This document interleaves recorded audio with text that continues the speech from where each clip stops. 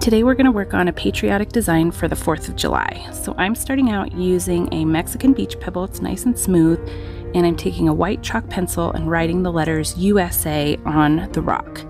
And then I'm going around with the chalk pencil and thickening up each of the letters, so kind of outlining on both sides of my original letters to make them nice and wide. If you need to, you can rub off the chalk pencil from the rock. That's why I love using the chalk pencil. Or you can just keep making the lines, and it's not really going to hurt because it'll get covered up from our design.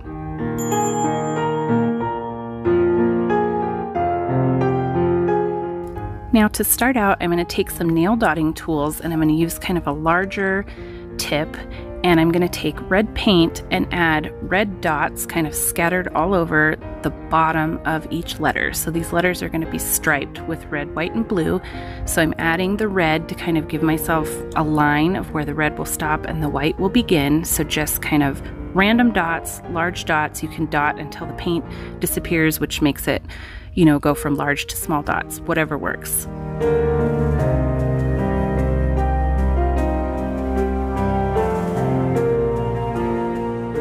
Then I'm going to come back through and do the exact same thing with white and blue. So I'm starting with that larger dotting tool and getting some larger dots on here to give some shape to the letters. And you can see how the chalk pencil is kind of disappearing and our letters are starting to form. You'll have to forgive my lighting in this video. It's not my usual bright lights because this video was filmed in quarantine.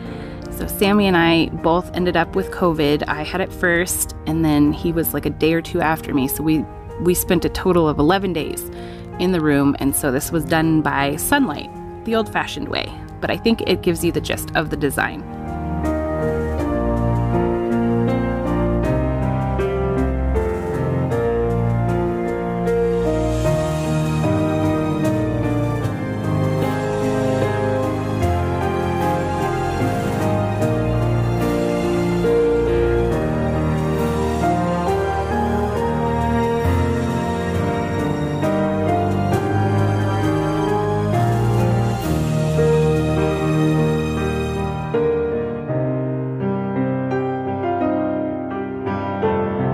Now that we've got a little bit of all three colors on the design, I'm coming back with a smaller dotting tool, and I'm starting with the white this time because I didn't want to stick my hand in the dots. I figured I could work from the middle to the outsides of the letters. But I'm filling in some of that empty space with a smaller dotting tool, and then I will do the same thing with the red and the blue again. I usually like to try and make quite a few red, white, and blue design rocks so that I can take them on our annual 4th of July trip back home to Bridgeport, California. I've been in Bridgeport for the 4th of July for almost every year of my life. COVID kind of got in the way there and messed up a couple of years, but when I was a kid, it was kind of like a miniature family reunion. Everybody came back to Bridgeport to kind of gather, and it was always so neat to see all of our family. And so there's some diehard cousins of mine and some family that still continue the tradition, and I just love going there. It's a beautiful place, the air is fresh, and they have this great small town 4th of July celebration.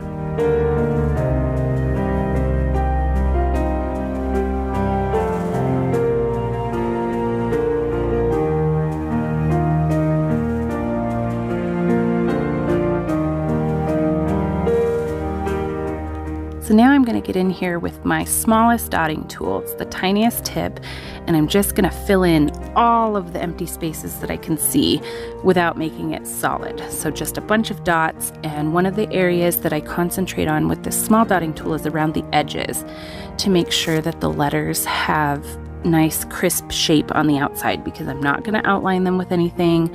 I'm just using the dots to shape the letters. And the neat thing about this is when the resin gets on here, the colors are really going to pop because the stone is going to get pretty dark when the resin hits it, but then the letters really are going to pop off. So I was a little worried about the blue that I chose because it was kind of dull looking at this stage of the game, but when resin gets on it, it's going to help it pop. And this design is very much like the rainbow heart that I had a couple weeks ago, and so you could do this with hearts, any kind of shape you could imagine. The letters, I decided to do the letters because that's something kind of different, and I made the stripes go a different way. But this is a great way to get your feet wet with dotting if you don't like having to do perfect, intricate patterns. This doesn't have to be perfect. It's not meant to be perfect. So you just get in there with the dotting tools and you fill in the space.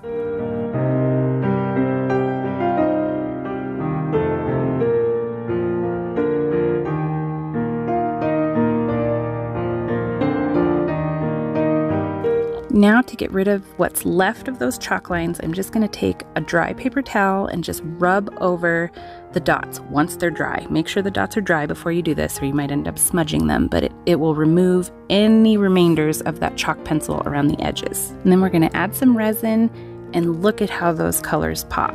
I hope you enjoyed this video and it gave you a fun idea for a patriotic 4th of July rock. Don't forget to subscribe if you haven't already so you don't miss future uploads, and as always, thank you so much for stopping by to watch. I'll see you next time.